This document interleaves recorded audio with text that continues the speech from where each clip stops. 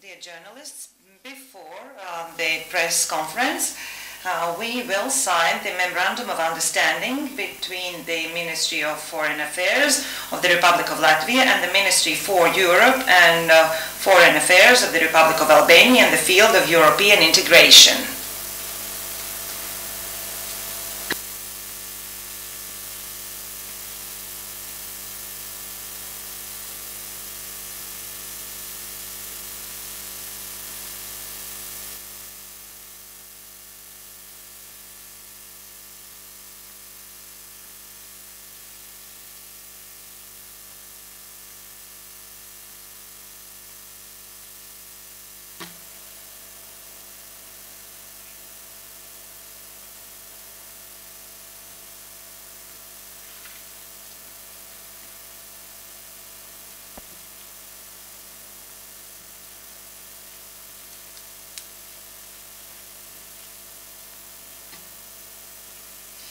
So now we will proceed with the press conference.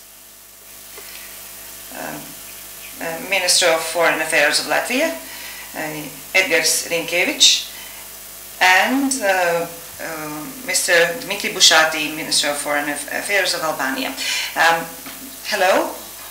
We just signed a Memorandum of Understanding between our ministries on cooperation between ministries in the field of European integration, and today also with our colleagues we discussed many bilateral things, bilateral relations as well, Albania's intention on and steps towards European Union. I believe that our relations are very good. First of all, we are very thankful to our NATO ally, Albania, on participation in the Enhanced Forward Presence Battle Group here in Latvia. Also the colleague visited soldiers in Adaži this morning, and also we speak about further cooperation in the area of safety in the NATO context, as well as regional safety here in both the Baltics and in the Balkan region. Also, I am very glad that our cooperation by passing on our knowledge on the European integration process is developing, and at the moment in our university was graduated by 4 Albanian representatives. They graduated International Public Law faculty, and I believe that this program will be frequented by other Albanians as well. Also, we spoke about economic cooperation, trade cooperation. We want to enlarge and intensify those contacts, as well as we want to do our utmost in order for our economic cooperation to be much tighter.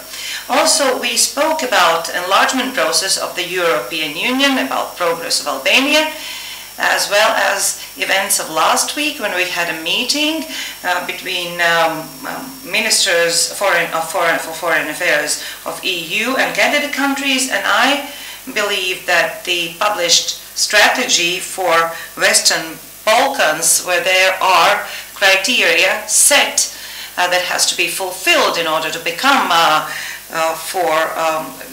European Union country, and indicative date by 2025 is enough in order to work forward and the enlargement of European Union. Our point of view is clear on this matter. According to us, a European Union country can become any country who fulfills all the criteria and finishes all the homework. As well as there has to be a will and certain intentions and inclinations of the European Union countries, and we are doing so. We support intense negotiations between Albania and European Union, and we are ready to help politically and practically. Thank you. And now I give the floor to the Ministry of Foreign Affairs of Albania, Mr. Bushati. Thank you, Minister Rinkēvičs, dear Edgar. It's a great pleasure for me to be in Riga today and having had a chance to meet with you and also colleagues in the parliament. It was also a great pleasure for me to have a chance to visit our soldiers who are part of the Enhanced Forward Presence Battle Group here in Latvia, and to see how they are working and cooperating also with soldiers from other allies. We would like to express our deep appreciation for the support we have received from your country, from Latvia, in the process of EU membership. We were granted the EU candidate status back in 2014 during the Latvian presidency of European Union, and we know very well your firm and principled position as far as enlargement process is concerned, especially for countries that have gone through more or less the same challenges with communist and authoritarian regimes. We do also appreciate the fact that the Commission has published this enlargement strategy, and this document highlights numerous of areas where European Union and Western Balkans could strengthen their cooperation, and we see a real chance for us first on having a clear recommendation from European Commission on the start of accession negotiations, and later on a support or endorsement that would come from member states. We had a chance also to discuss together about the challenges we are facing in our neighborhood and also here, and we do share more or less the same vision about the strengthening of NATO and the cooperation with the European Union, and I would like once again to thank Edgars for being a very great host. Thank you. So, journalists, now you have the opportunity to ask questions, please. Hello, Rinkēvičs from Letter Agency. I wanted to ask a question to the Minister from Albania as to how you evaluate the possibility of starting those negotiations with European Union. What are the most needed steps, and what would be the reforms in order to proceed swiftly towards the accession?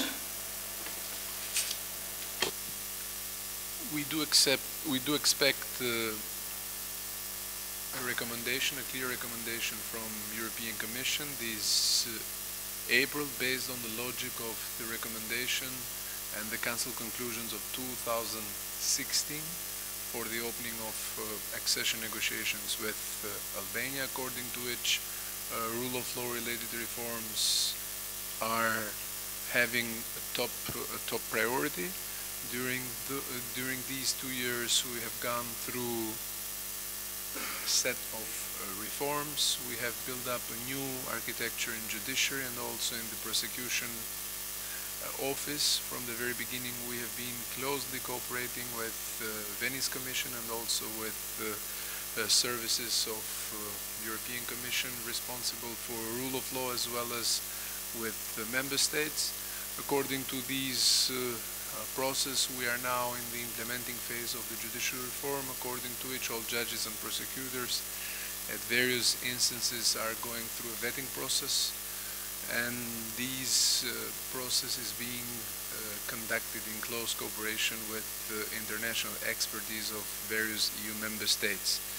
We are also expecting, therefore, that the recommendation of European Commission will be followed by an endorsement from EU member states, because we do believe and we see the start of the accession negotiation as the beginning of the process and not as the end of this journey, and we see this happening in 2018 as a window of opportunity for both for us first and foremost, but also for European Union.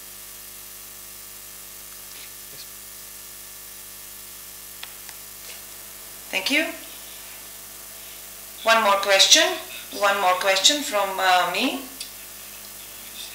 Also to the Ministry of Albania, among the member countries of EU, there are concerns if EU is not going to foster, to make a speedier process of accession of Albania. This process can be used in vain by Russia. Maybe you already feel some threats or processes from enemies against the processes of moving towards European Union. It is true that Western Balkans is a chessboard for geopolitical competition, but when it comes to Albania, we do not see any alternative to EU membership. So we would like to be focused on the positive scenario and the positive narrative, and to see the accession process as an investment for the security of the continent, but also as an investment for the democratic stability of our neighborhood and the social and economic transformation of Albania and Western Balkans. So we are very much focused on the reform process, as we see a direct linkage between the reform process and the security environment and the EU membership process.